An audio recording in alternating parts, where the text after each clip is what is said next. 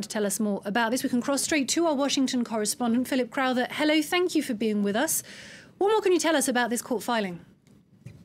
Here it is. It's a very, very short court filing. It comes from the office of Robert Mueller, the special counsel who is responsible for the investigation into Russian meddling in the U.S. election and whether there was any type of collusion between the Donald Trump campaign and Russian intelligence officials and the Russian government. It's very short. It comes from Robert Mueller himself.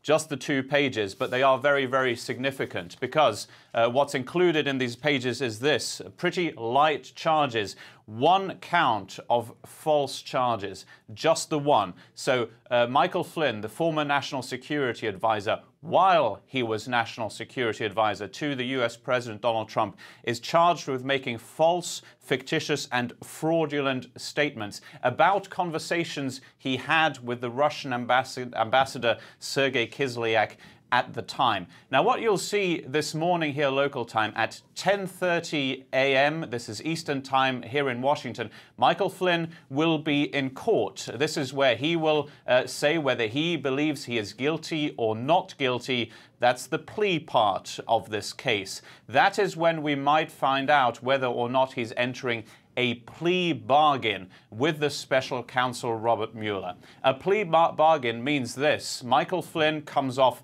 relatively lightly in exchange for working with the investigators. In other words, spilling the beans on pretty much everybody. Michael Flynn was in the White House, after all. He was the national security advisor to U.S. President Donald Trump. He was working on the campaign with him in the months before the election. Michael Flynn knows a lot. That is why the special counsel Robert Mueller wants Michael Flynn to collaborate with him, to work with him and give him more information as much as possible. Just as a reminder, so far in this investigation, we have seen the indictment of the former head of the Donald Trump campaign. We've already seen a plea deal with a former advisor to the Donald Trump campaign. This is somebody who went into a plea bargain. He is giving more information in exchange for lighter charges and lighter punishment.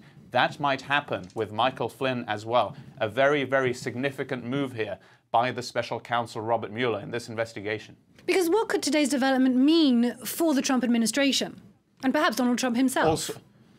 All sorts of trouble for the Trump administration, of course, depending on what they did. If they didn't do anything all too bad, if there was no sign of collusion between the Donald Trump campaign and the Russian government, then that's okay. If there was no sign of an obstruction of justice, maybe, on behalf of the U.S. president, when he fired the FBI director, James Comey, again, that wouldn't be a big deal. But Michael Flynn was there for a lot of these events that happened. He knows whether there was any wrongdoing. He will be able to describe what the president's thinking was and whether there was a master plan or not. This is bad news in any which way you look at this, because it is the former national security advisor who had access to pretty much all the information in the White House, who is now being charged by the special counsel and might enter a plea bargain. Again, he might spill the beans. He might be able to tell Robert Mueller everything he knows.